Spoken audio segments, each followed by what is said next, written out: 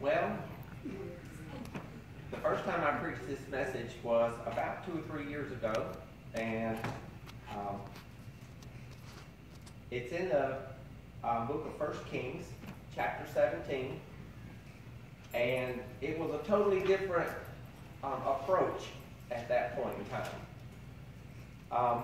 The professor, Dr. Whitfield, said that in his instructions that we were to select a passage that we were familiar with, and I kept trying to go to the lost son parable in the book of Luke, but I just kept being swept away from that. And then I would go to John, and I would try to find something in John, and I kept being swept away from that. And then I landed on 1 Kings chapter 17, and that's where I landed. And so over the course of a few weeks, I have, the good Lord has given me this message. The name of my message, or the title of my message today is called, The Proof is in the Bread. So let us pray. Father God, I thank you, Lord, for this day. I thank you, Father, for your whole entire written word. I thank you, Father, for all the things that you put in it. And Father, I thank you, Lord, that there are so many different ways that you can talk to us through your word from the same passage. I thank you, Lord, for this evening. I thank you for the ones that are here to hear this message that you've given me to preach. And I know that this message has come from you. And I thank you for that. And I bless this prayer in the name of Jesus. Amen. So I'm going to read my text first. And I'm going to start in verse 8. And the word of the Lord came unto him, saying, Arise, get thee to Zarephath, which belongeth to Zion, and dwell there. Behold, I have commanded a widow woman there to sustain thee. So he arose and went to Zarephath. And when he came to the gate of the city, behold, the widow woman was there gathering of sticks. And he called to her and said, Fetch me, I pray thee, a little water in a vessel, that I may drink. And as she was going to fetch it, he called to her and said, Bring me, I pray thee, a morsel of bread in thine hand. And she said, As the Lord thy God liveth, I have not a cake, but a handful of meal in a barrel, and a little oil in a cruse.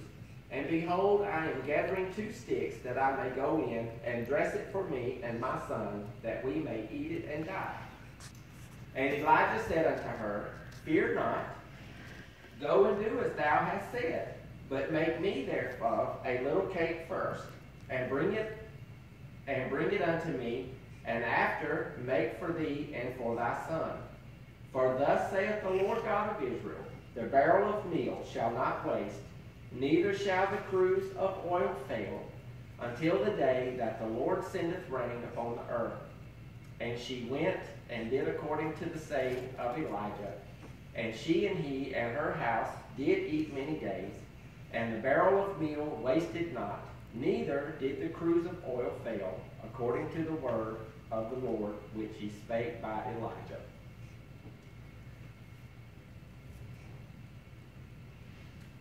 There's a prophet in the Bible that when the word of God came to him, was given a mission to go and to tell a certain people to repent.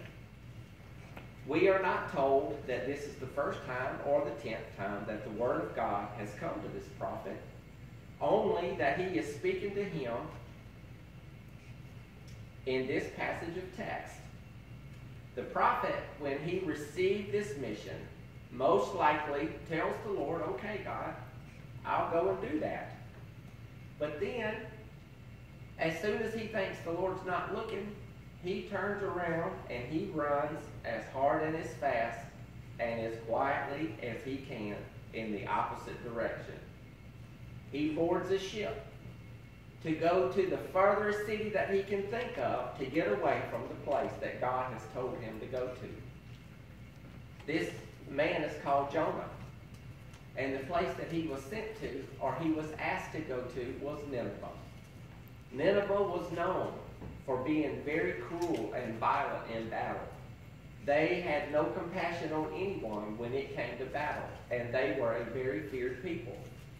Jonah boarded this ship, and after he boarded the ship was overtaken by a violent storm.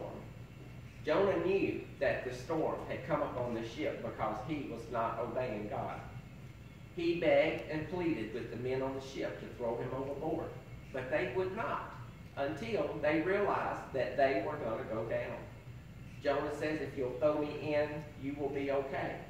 They throw Jonah in. He's swallowed by a fish. The fish spits him out after 3 days, and then when he comes out of the fish, Jonah goes to Nineveh. He gets to Nineveh, and what happens? Every person in the city repents. From the king to the lowliest servant, they repent.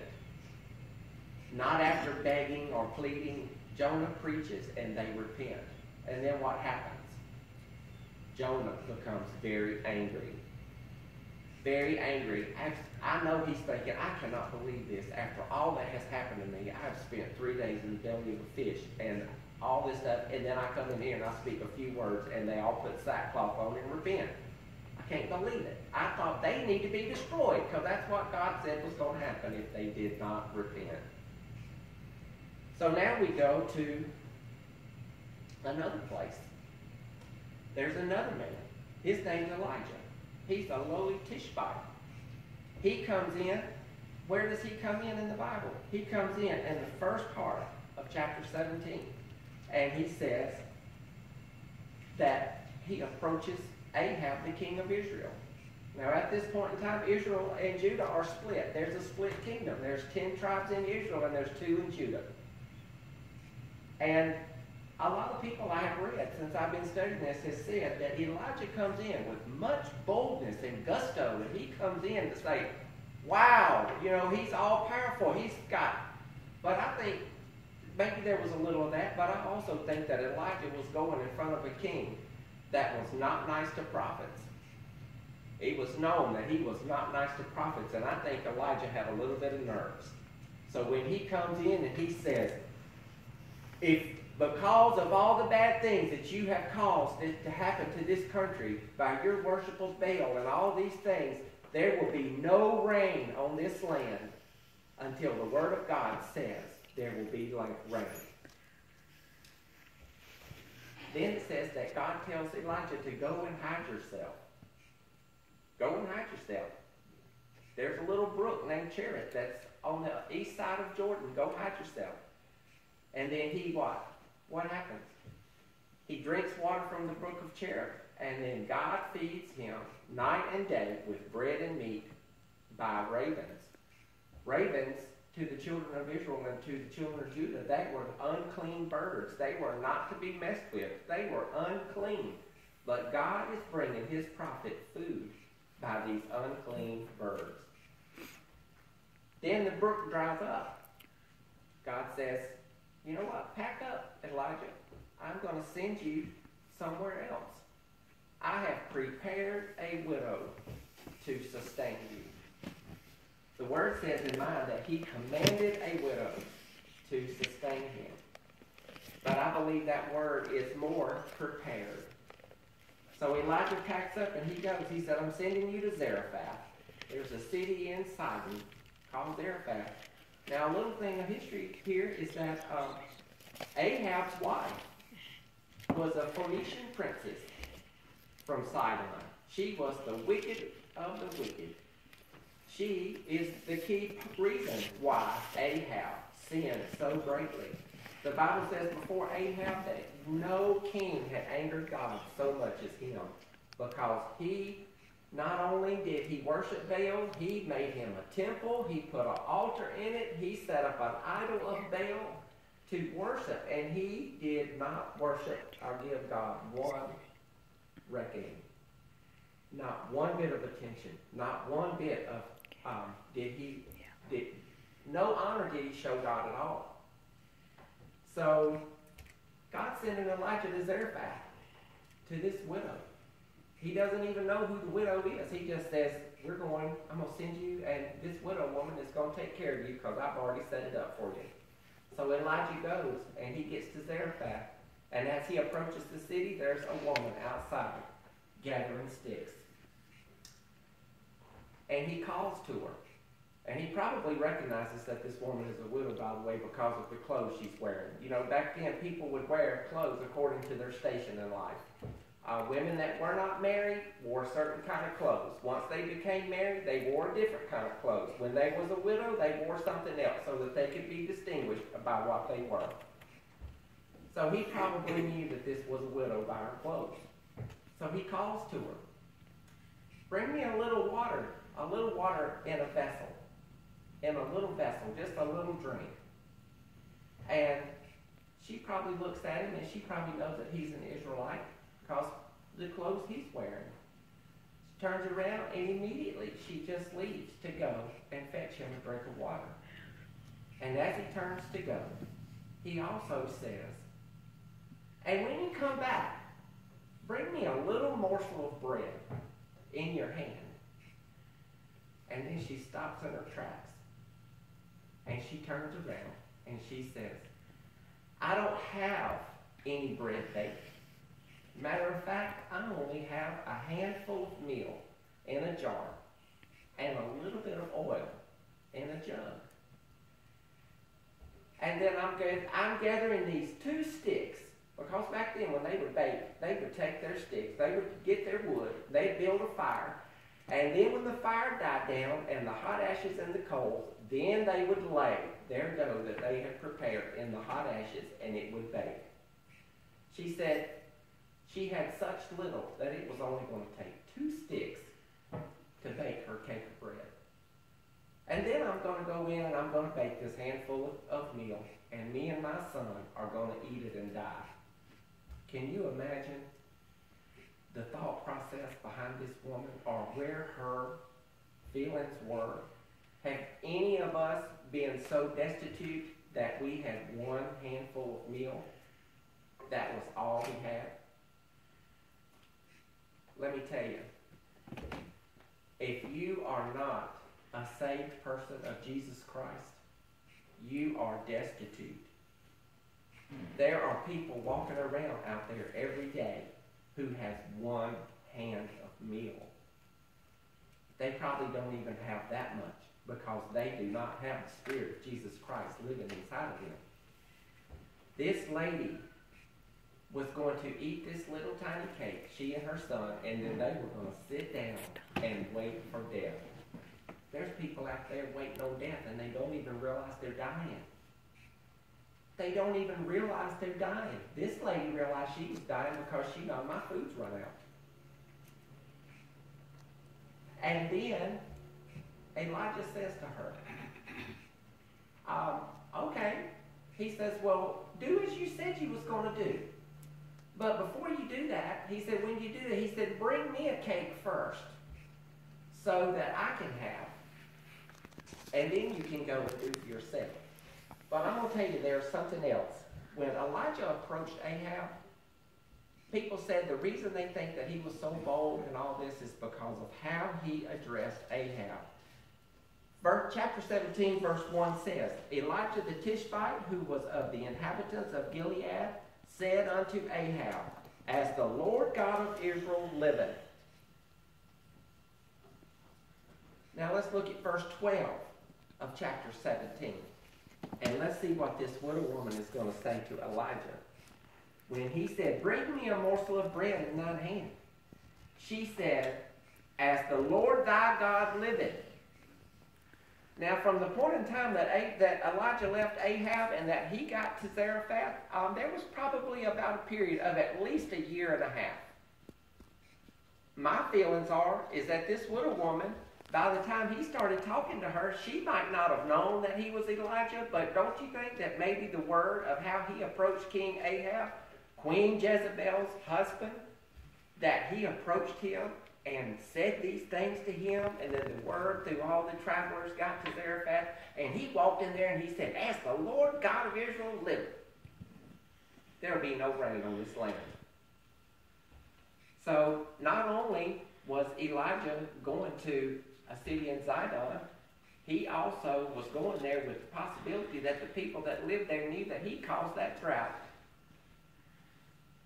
And that he was going to be double guilty. Even the people in his own land, he had to hide even from them. So she tells him, he said, go and make your cake, but bring it to me first, and then go and make one for yourself. And he said, fear not, because the Lord God of Israel has said that the meal in your barrel and the oil in your cruse shall not fail until the Lord sends rain upon the earth. You know, when I was doing this study and I got to this part, and when God was speaking to me, I could see him on the inside saying, oh, lady, the Lord God is fixing to show you something today. You are fixing to meet the Lord God of Israel.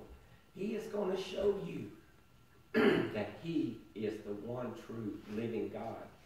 And I believe beyond a shadow of a doubt that this woman, before Elijah got there, before he left the brook of Cherith, that she had been crying out to God for help because her resources were running low and there was no prospect for any more.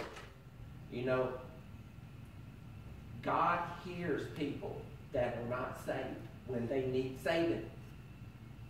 He hears them say, help me, save me. And then it's up to us to show them how to get saved. That's why God sent Elijah. He sent Elijah to that woman to show her how to be saved. Praise God. Amen. Amen. She goes to that barrel. She didn't mince any more words. She turns around and she goes back to her house and she bakes that little cake of bread. She brings it back to him. You know, how much bread does it take? If that bread was faith, how much bread does it take to save someone? How much bread does it take for God to show how powerful he is? Does it have to be a cake as big as this church, or can it be a little handful? Just one morsel of bread. This lady goes and she bakes that bread. And it says in chapter 15, and she went and did according to the saying of Elijah, and she and he and her house did eat many days. Now there was another time when God provided bread. In Exodus, when the children of Israel were wandering around in the wilderness, and they were crying out for food. They were crying out to Moses for food. We're starving, Moses. We need something to eat. And God told Moses, tell the children of Israel that in the morning they are to get up out of their tents and go outside with a basket. I will rain bread from heaven, and they are to gather just enough to get them through that one day. Don't gather more than they can eat, just that day. Sometimes they didn't listen because they thought, well, I don't want to go out and gather it again tomorrow, so I'm just going to gather a whole lot up today, and then that'll get me through today and tomorrow. But God said, no, the only extra day you're supposed to gather on is the sixth day. When they gathered up more than they were supposed to for that day, what happened? The worms, it rotted and the worms ate it, and it had a horrible stink. They were not supposed to do that. You know what? God comes to us every single day. We are to gather him every single day. He wants us, because he wants to feed you today, to clothe you today, to walk with you today, to show you his glory today. And then when tomorrow comes, he says, let's do today. Let's do 9 a.m. Let's do 12 p.m. Let's do 3 p.m. Let's do 12 a.m. If that's your time that you've got to do with him, he's okay with that. He doesn't say, okay, every morning at 9 a.m., we're going to sit down and we're going to have this. That's only if that's your time. If your time is at 10 o'clock at night, then that's your time. If the middle of your day opens up at 3 o'clock in the afternoon, that's your time. And he is there waiting on you because he knows it's coming.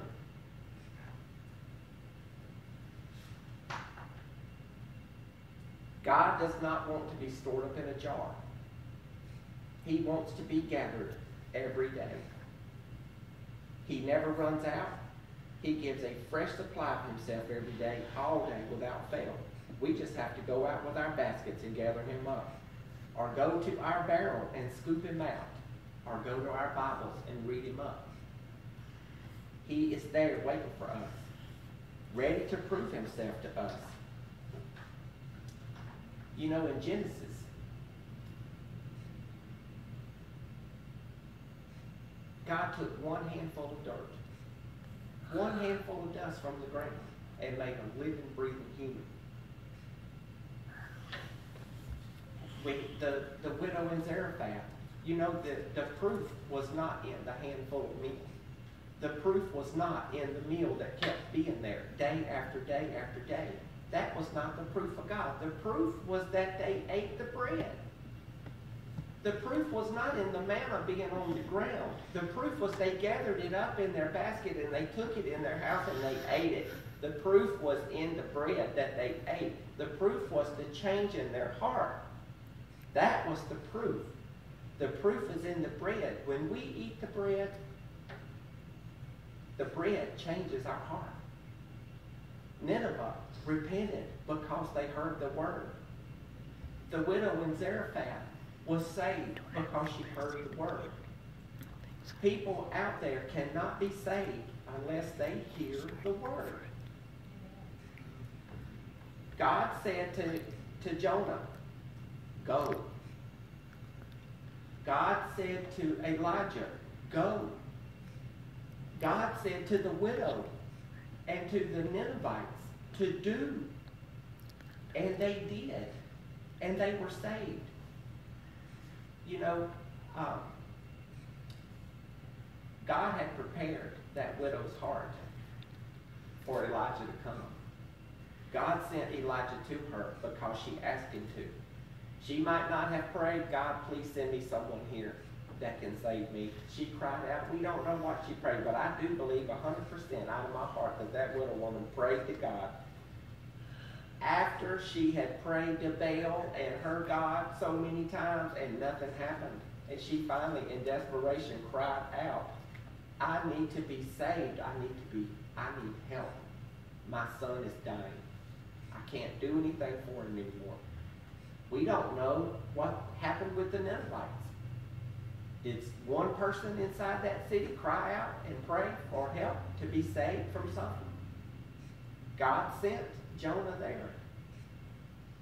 The difference is that Elijah went immediately. Jonah went the other way. In the beginning of my walk with God, I know that when he called me into service, I went the other way just like Jonah because I was scared to death. Scared to death down to the bottom of my feet of what that would entail. And I rode in a rough ship and I've had some bumpy roads, but now I'm trying my best to do like Elijah. And I'm going. I've gone to Zarephath.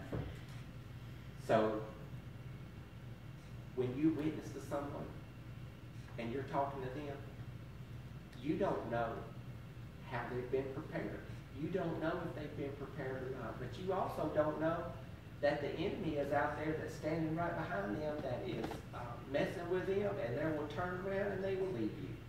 But you know what? That's okay too, because all you're supposed to do is to go. To go. It's up to them to do. Father God, I thank you, Lord, for this day. I thank you for this message that you've given me to preach. I thank you, Lord, for the listeners that are here to hear it. And Father, I just praise you today for being the God of my life. And I love you and I praise you. In Jesus' name, amen. Amen.